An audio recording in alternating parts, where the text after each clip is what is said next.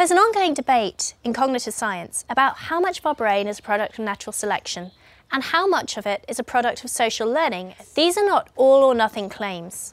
So no one thinks that all of the brain is a product of natural selection or that it's all a product of social learning. But what we're going to look at now is a view called evolutionary psychology, which maintains that most of our cognitive capacities are there as a result of natural selection. The four claims of evolutionary psychology are these. First, the human brain is a product of natural selection. Second, the human brain adapted to solve particular problems which our ancestors faced. Third, the cognitive capacities which our ancestors developed that allowed them to solve problems were heritable. They could be transmitted biologically from parent to offspring. Fourth, the brains we have now are the brains which our ancestors evolved all those years ago. Of course, it's possible to endorse the view that the brain is a product of natural selection without being committed to the four claims of evolutionary psychology. Kenny's going to talk you through an alternative later, based on social learning. The argument isn't about whether natural selection was involved. The argument is about how we should understand the role of natural selection in shaping the human brain. If there were to be a slogan for the evolutionary psychology movement, it would be that our modern skulls house Stone Age minds. This was a term that was coined by Lena Cosmides and John Tooby, who are commonly acknowledged as the founders of evolutionary psychology. Evolutionary psychologists point out that the vast majority of our species' history was spent living in small hunter-gatherer groups in the African savanna. So from about 1.8 million years ago to 10,000 years ago, we were living in these small groups in very hot environmental conditions. This is what evolutionary psychologists refer to as the environment of evolutionary adaptation. And they claim that the brains that we have now evolved to solve the problems which this environment of evolutionary adaptation threw up at us. The Industrial Revolution only happened about 200 years ago, and agriculture's been part of our life for about 5,000 years. And so these are just tiny fractions of the human species' history. For about 99% of our history, we were living in the conditions thrown up by the environment of evolutionary adaptation. One of the effects of this, say the evolutionary psychologists, is that some of the cognitive capacities that we have now evolved to suit the conditions in the environment of evolutionary adaptation, but are actually maladaptations. That means that they were very beneficial to us when we were hunter-gatherers, but they're not so beneficial to us in our modern urban environments. For example, craving salt and sugar is a really good cognitive mechanism to have if you're a hominid and you're trying to get really calorific sources of food to feed yourself and your family. But living in an urban environment where sources of salt and fat and sugar are rife, this becomes a maladaptation. Those cravings cause us to eat far too much of those foods and ends up being unhealthy for us. Steven Pinker points this out really nicely when he says that we have a really visceral reaction to snakes and spiders, basically things which would have posed a huge threat for us during the environment of evolutionary adaptation. But in fact, in today's world, snakes and spiders don't really kill very many people per year, in contrast to, say, driving without a seatbelt. Driving without a seatbelt is a much more dangerous thing for humans to be doing in the modern urban environment, but our reaction to this is far less visceral than our reaction to snake bites and spiders. So what were the kind of problems that faced our hominid ancestors? As mentioned before, they lived in small groups of hunter-gatherers. So a lot of the problems that faced our ancestors were to do with group living, how to maintain a harmonious group that could live together. So the evolutionary psychologists maintain that our brains evolved to solve the kinds of problems that faced you if you were living in a small group. For example, who should I cooperate with to do my hunting and gathering? If I manage to get some food, who should I be sharing it with? Are there people in my group who are benefiting from my work but not contributing to it? Am I feeding lazy people who don't do any hunting and gathering themselves? These are precisely the kind of problem that the evolutionary psychologists maintain our brains evolved to solve. They recurred day after day for the 1.8 million years of the environment of evolutionary adaptation, And so it's necessary, say the evolutionary psychologists, that our brains evolved fast and efficient ways of solving these problems. One of the most famous hypotheses from the evolutionary psychologist is that the brain has a part which evolved to solve the cheater detection problem. That is, our brains have got a part which evolved to solve the question of who in my environment is free riding, who's taking stuff without putting back to the community. Here's how they argue for that hypothesis. There's a logic task devised by the psychologist Peter Wason in the 60s, which is intended to test whether people can follow whether a particular logical rule has been broken. We can kind of work it through like this. Imagine that you have a job as a quality control person in a card manufacturer, manufactures cards for games. And you've been told that if a card is yellow on one side, then there needs to be a circle on the other side. Now you've been reassured that every card that you're looking at has a colour and a shape on each side of it, and your job is to check which cards might possibly have broken the rule. So here are the cards, and which ones do you think you need to turn over to ensure that the rule has been kept?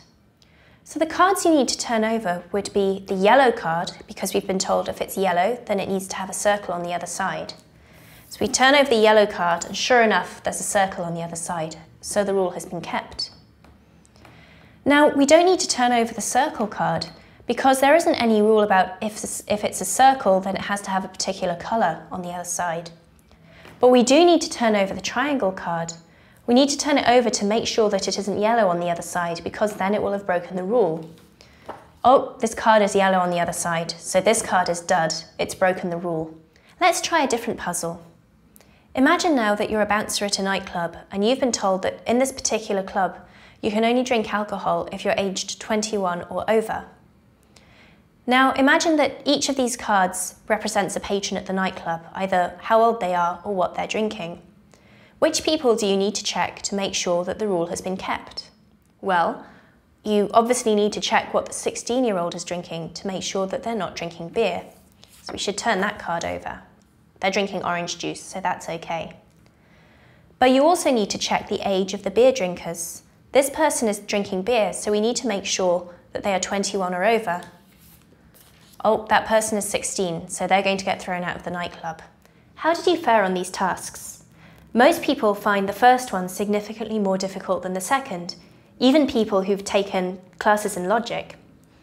Cosmides and Tooby take this as evidence for the fact that we have a cognitive adaptation which evolved to allow us to detect cheaters in our environment. We're very good at detecting when a social norm has been violated. But because this part of the brain evolved just to detect the violation of social norms, we can't use it in other situations, even when it would be useful. For example, we can't transfer that ability and use it in an abstract logical setting. So Cosmides and Tooby use this as evidence for the idea that we evolved a particular cognitive ability, the ability to detect cheaters in our environment. The evolutionary psychologists claim that the brain evolved to deal with lots of specific different problems commits them to a very particular view of how the mind is structured. This is the modular view of the mind. It means that the mind is a series of mini-computers, each of which is specialised to do a particular cognitive task. And in the literature, these mini-computers are referred to as modules, or cognitive modules. So there's a mini-computer that allows us to detect friend from foe, a mini-computer that allows us to do basic mathematical calculations, a mini-computer that can kind of tell us where we are in an environment that deals with spatial cognition. And the evolutionary psychologists say that each mini-computer can only do its job. So think about the body more generally.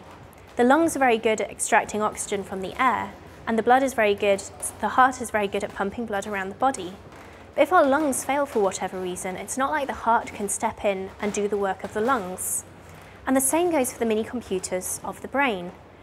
The mini-computer that deals with social cognition, that allows you to detect who might be a cheater in your environment, who might be free riding, can also be used to apply to, say, a more abstract mathematical logic problem. So on the evolutionary psychology view, the brain is like a Swiss Army knife. It's a series of mini-computers, each of which is tailored to a specific task. Whereas opponents to evolutionary psychology say the brain is much more like a chef's knife. It has one kind of very good blade, which allows it to do a variety of different things. And it might not do them as well as a specific tool, but it nevertheless gets the job done. Another reason that evolutionary psychologists endorse the modular view of the brain, that is, that the brain consists in a series of mini-computers, has to do with the complexity of the brain. The brain is an incredibly complex organ, and from an evolutionary perspective, it's unlikely that it just popped into existence as a result of one massive adaptation. Instead, it's likely to evolve over millions and millions of years, changing incrementally in tiny steps. Let's look at the human eye as an analogy. Our very distant ancestors, the ones who lived a really long time ago, just in the sea, didn't have eyes as we have them now. They just have light sensors that allow them to detect the difference between light and dark and use that information accordingly. Much later, organisms began to evolve retinas, and then later cones and rods, which allowed them to have a finer color vision. Now, the human eye evolved very incrementally to the eye that we have now, but we can break it down into the separate parts which evolved separately. The advantage of this is that one part of the eye can break or not work properly without the whole thing going down. And that's really important for organisms for whom perception is a really important way of life. This is what happens with color blindness. The parts of the eye which detect color don't work properly. But that doesn't mean that the person is unable to see at all. The rest of the vision functions perfectly normally. It's just that this one component isn't working as it normally does. Now let's return to the human brain. As mentioned before, the brain is probably the most complex organ that we have. And so the evolutionary psychologists say that each module, each mini-computer, evolved semi-independently of the whole, kind of building on the resources of the brain, but without being wholly dependent on it. This is really advantageous because it means that if one computer breaks down, then the whole brain doesn't break down. An organism can't live without a brain, but it can live without one part of its brain, one module, not working properly. And so the idea that we have these modules which only take in a limited amount of information, process it, and kind of spit out a limited amount of information in turn, these little modules which are kind of blind to the overall workings of the entire brain, isn't so implausible after all, say the evolutionary psychologists. Another advantage of thinking of the brain in this way is that natural selection can act upon one module of the brain, for example, improving our spatial cognition, without having to tinker or adjust or change the brain as a whole. It can just work on the spatial cognition module. And so the complexity of the brain in trying to explain how such a complex organ could have evolved is a very strong argument in favor of the modularity of the human mind.